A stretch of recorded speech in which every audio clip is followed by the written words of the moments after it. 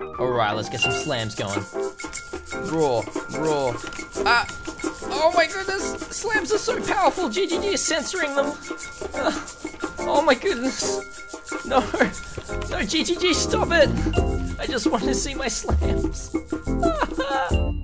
Welcome! It's your friendly neighborhood Badger here, and I am back with another video in the 3.11 Harvest League with an update to my second solo self-found softcore character, who I am aptly naming the Cry Guy. Why is he called the Cry Guy? Well, he likes to cry. Cry, cry, and cry. This Bezerker is a really fun slam dude who basically war cries and destroys face. It's super fun. Basically, I'm just going to go into a map and start explaining what we're doing here. Now, I am using slams. The exact slam that I am using, I don't know exactly yet, but right now you're going to be seeing gameplay on Earthquake, and it is heaps and heaps of fun. We'll go over the tree in a moment, but this is the first update on this build, and it's really performing well. So basically, we go to a pack, we roar, we slam down, and it just explodes around us. Now, you'll really be able to see the damage when we come to bosses, because we basically stack up some pretty insane intimidating cry, some seismic cry, and then some berserk as well, dealing insane amounts of damage.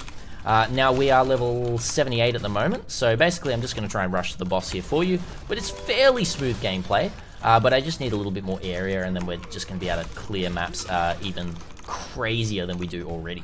Now, this is some of the most fun that I have had this league already. I know we're only a week and a half into the league, but this is just, it's extremely fun. Slams, guys, if you have not tried slams, give slams a go. I do have a bleed slam gladiator build, the Quakener. Some of you have been playing it. Thank you so much for playing it, and I hope you're enjoying it. But if you haven't seen that one, there will be a link down below for that video. Very fun, but this is a version of just like big, massive hit damage.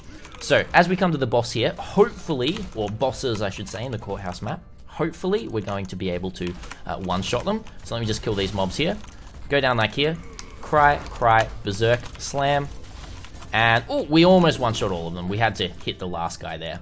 So as you can see, just one big earthquake slams down right there like that.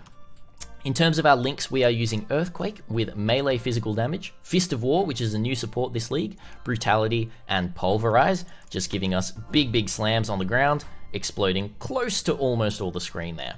And we did manage to find a Belly of Beast in Solo Self-Found, as well as a Hezmana's Bloodlust, which is really nice. Right now, I'm just using Earth Shatter with a General's Cry, just for a little bit of damage, but I might be dropping this because the only cries I really am using right now are Seismic and Intimidating. My links still need a lot of work. I need to get some second wind in there. I want to start using dash instead of leap slam, although celestial leap slam does look pretty cool, but that does mean that we can jump to the tree now and have a look. As you can see, I've only completed Cruel Lab, so I've gone straight first into Warbringer, because this is giving us insane rage generation, and then 50% more damage if a Warcry sacrificed rage recently. So basically, against bosses, you get 20 rage, or 20 rage every time that you Warcry.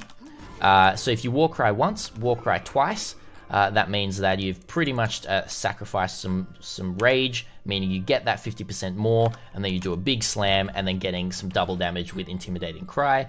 Absolutely insane damage coupled with Fist of War. There are so many more multipliers in this slam. Basically, I want to take this as far as I can to the end game and see how many slams it will take to kill things like Shaper and all of that kind of stuff. So definitely tune in for all of that.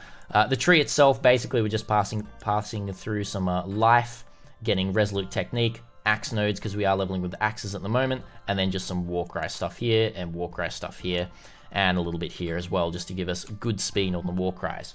For the end game of this build, I am thinking of actually switching to staves and going crit, because I do actually want to take just Aspect of Carnage, just for more damage, and then going into Flawless Savagery as well for some great flat physical damage, Crit Strike multi, and Crit Strike chance to attacks as well. This is probably going to be super nice in the end game. That's pretty much all I have to say with this build at the moment. There is a work in progress path of building down below, just of this character as it is right now, but it is subject to change for further build updates and everything like that. So, Thank you so much for watching, everyone, and until next time, Badger out.